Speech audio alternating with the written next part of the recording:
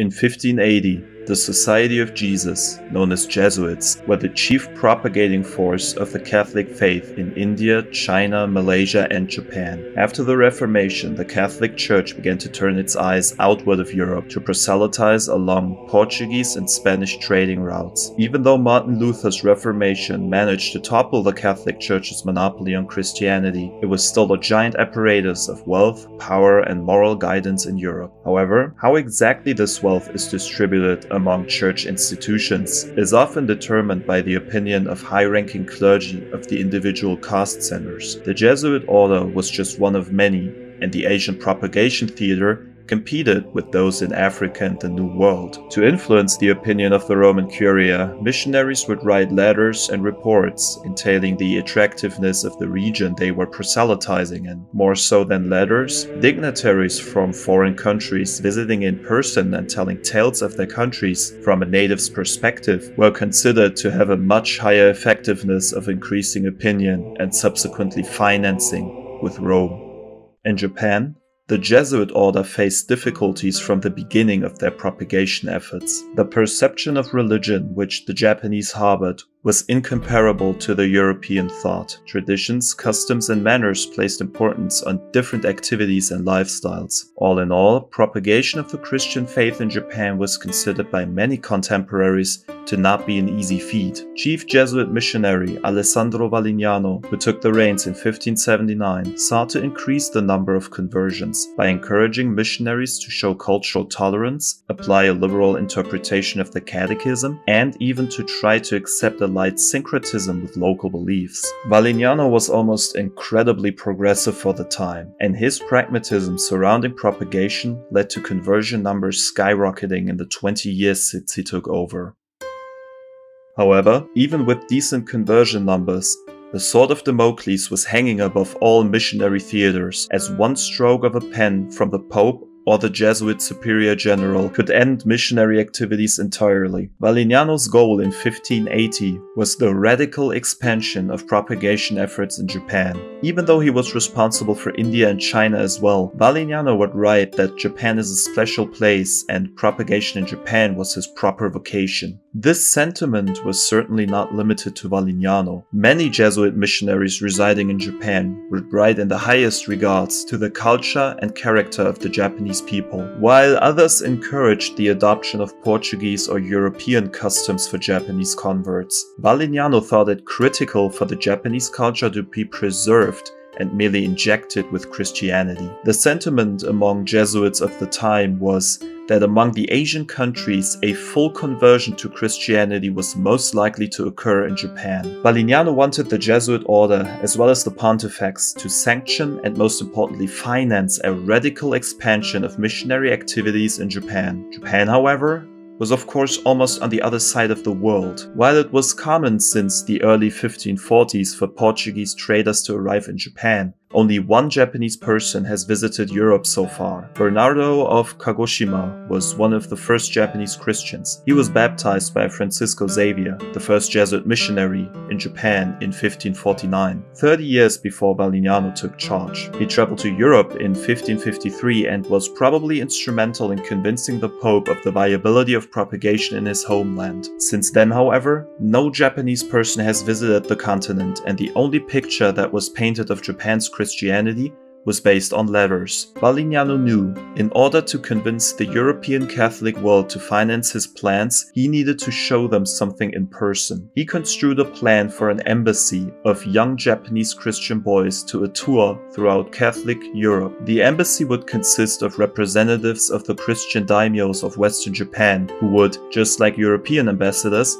request a papal audience to pay obeisance to the Supreme Bishop. The four boys were Martinho Hara, Julião Nakaura, Miguel Chichiwa, and Mancho Ito, the latter being the spokesperson. They are reported to have been under 15 years of age, and educated in Christian catechism and Portuguese. Valignano wanted to accompany the embassy to Europe, but was required to stay in India and thus gave command to Father Nuno Rodrigues. The embassy had three main goals, as stated by Valignano himself. First, the embassy should secure approval from the Pope for Valignano's propagation ambitions in Japan. Second, the embassy should convince kings and high clergy of the dignity of the Japanese and prove that the high praise the country received in the letters sent by the Jesuits, which were circled around Europe and found of great interest, was not an exaggeration, but justified. The third goal was different. Valignano wanted the four boys to experience Catholicism and all its power, wealth, and status in Europe, so that they would spread the word upon their return to Japanese daimyo and samurai. While the first two goals were directed at influencing Europeans, the third goal was directed at Japan. The perception of the Japanese, of Jesuits or Christians for that matter, was somewhat mixed. The Jesuits were a mendicant order and thus did not project much wealth, at least in the beginning, which is why their tales of the wealth and power the Catholic Church possessed in Europe were often met with skepticism. The religion in Japan at the time, Shinto Buddhism, was not in any way as powerful as the Catholic Church in Europe. When someone wanted to become king or emperor in Europe, in most cases they would have to come to the Pope and ask first, at least until the Reformation. The Pope, as a religious leader and kingmaker, was certainly the most powerful person in late medieval Europe. This concept of a religious figure being more powerful than a king is unheard of in Japan, where Buddhist schools or Shinto shrines may have had some level of local influence, but were never considered kingmakers. To corroborate the tales of missionaries, Valignano wanted the boys to see the Catholic Church in all its glory in Europe and return to Japan to spread the word among the elite.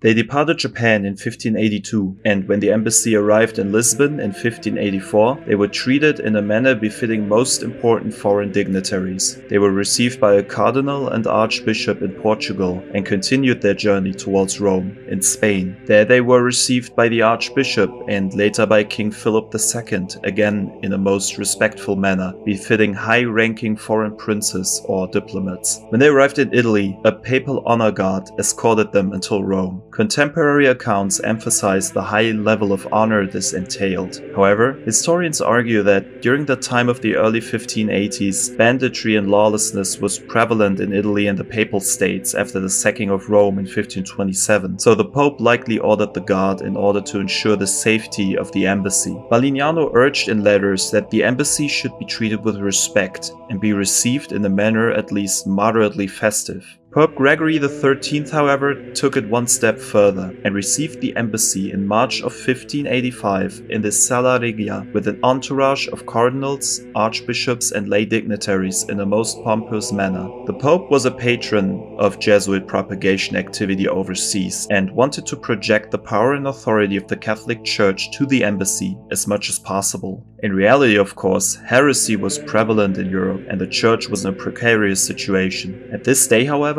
the problems would not matter, as the four boys were received by the Pope in a most festive manner. The boys were described as of tender age, noble, who from remote and distant kingdoms had come from afar to make their submission to the Roman Church and prostrate themselves to venerate the Vicar of Jesus Christ on earth. The significance of this moment for the Church is perhaps best understood when referring to contemporary accounts who state that the Pope and many bystanders were moved to tears by the sight of these noble boys. During this time of strife in Europe against heresy and pagan idolatry overseas, the sight of noble and faithful Catholics from a distant kingdom, mostly unknown to many present, must have certainly been an uplifting experience for a Catholic clergyman. A Jesuit missionary who was part of the embassy conducted a speech after the obeisance ceremony in which he praised the Japanese as exceeding other peoples of the Orient in natural abilities and skills of war. He even went so far to exclaim that in comparison with Europeans, the only thing the Japanese lacked was Christian belief. During this time, when European cultural and racial supremacy was prevalent, such a statement is evident of the high level of regard sought to express. After retelling the missionary activities of the past 30 years, the missionaries sought financial assistance for new seminarios and churches in Japan, which the Pope approved. Only 1 month after the audience on April 10th, however, Pope Gregory XIII would pass away. The embassy was still in Rome and attended the funeral of the Pope, as well as the enthronement mass of the new Pope, Sixtus V.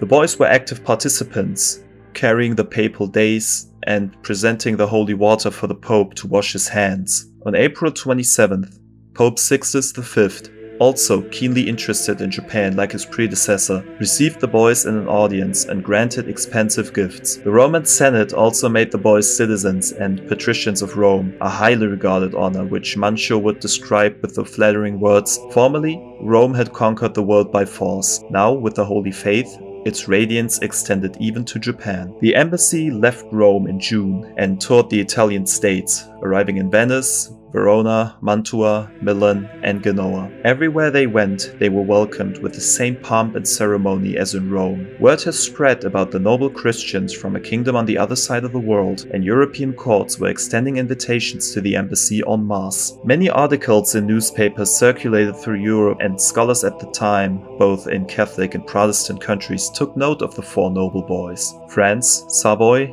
and the Holy Roman Empire extended invitations, but were turned down. Even though audiences at the aforementioned courts would have no doubt added to the already considerable propaganda victories, there were two main reasons why the embassy declined. As stated earlier, Valignano wanted to project an image as much on the boys as on the Europeans. The idea of absolute power of the Catholic Church was among those, and traveling to regions like Germany, where Protestantism was rampant, would have no doubt led to an exposure to heresy, the one thing Valignano definitely did not want to arrive in Japan. Also, the goal of the boys returning to Japan and reporting what they witnessed was almost equally as important as the court audiences. The embassy returned to Portugal and left Europe in April of 1586, reuniting with Valignano, and after a dangerous journey at sea, arrived in Japan in 1590, more than 8 years after their departure. They found their country vastly different as to when they departed, as now Toyotomi Hideyoshi has finally united Japan and rose to become shogun. Valignano immediately put the boys, who now turn into men, to use, and asked for an audience with Hideyoshi as ambassador of the Pope. Hideyoshi was suspicious of Christianity and viewed it as a destabilizing factor, something for which he had no patience. He decreed in 1587 that all foreign missionaries were to be expelled from Japan. Valignano wanted the boys to convince Hideyoshi to retract this decree. The ceremony was just like in Rome, received with great interest, with the only difference being that the Pope